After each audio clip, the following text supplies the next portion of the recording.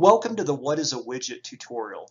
Here we're going to explore the role of web parts or widgets and give you some step-by-step instructions on how to use them in SharePoint.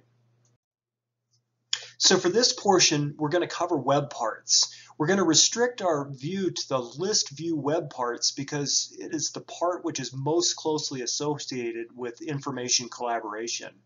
Web parts or widgets are like small blocks of a user interface which you can compose together to build a page or a site. For example, a news web part or an email web part, a stock web part, sports scores, YouTube videos. These are all examples of a little piece of a user interface which you can compose together to get an aggregate view in a portal-style application. In terms of information collaboration, the web parts are called list view web parts. They show the information from a list or a library and let you add items or documents. This way you can create a single page which shows information across lists and libraries in a site, removing the need for the user to navigate to the individual lists and libraries themselves. So in this section, we'll focus on list view web parts. These are web parts that allow us to interact with list or library data, but along the way, you'll find a general idea of how web parts work in SharePoint.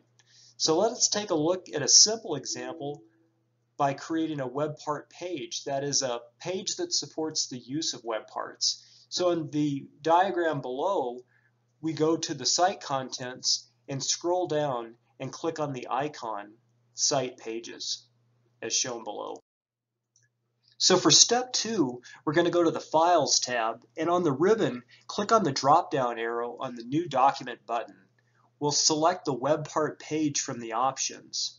Then we jump over to step 3, and we name this page as Courses, just as an example, and then we need to decide the layout of the page. So the web parts is added into the web part zones.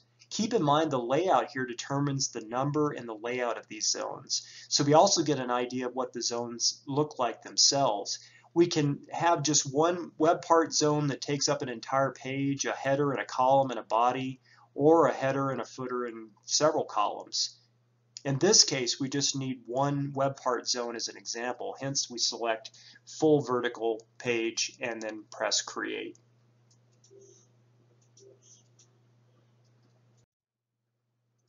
So here you can see the web part zone and its inside part. You can see a link that lets us add a web part, and then you just click on the link. So for step 5, the web part gallery will open up, and this page shows us the web parts that are available to be added to the page, and these are broken down into categories. The web parts we're interested in for this example are in the apps category. You'll also notice that there is a web part for each of the lists and libraries that are used on your site.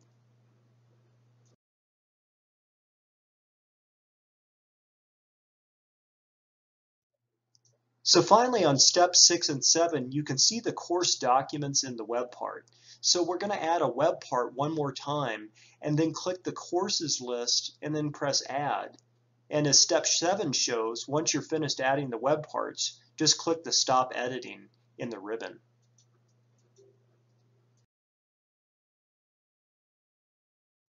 Well, that's all for now. Thank you for tuning in and listening more about widgets and how to get started using them in SharePoint.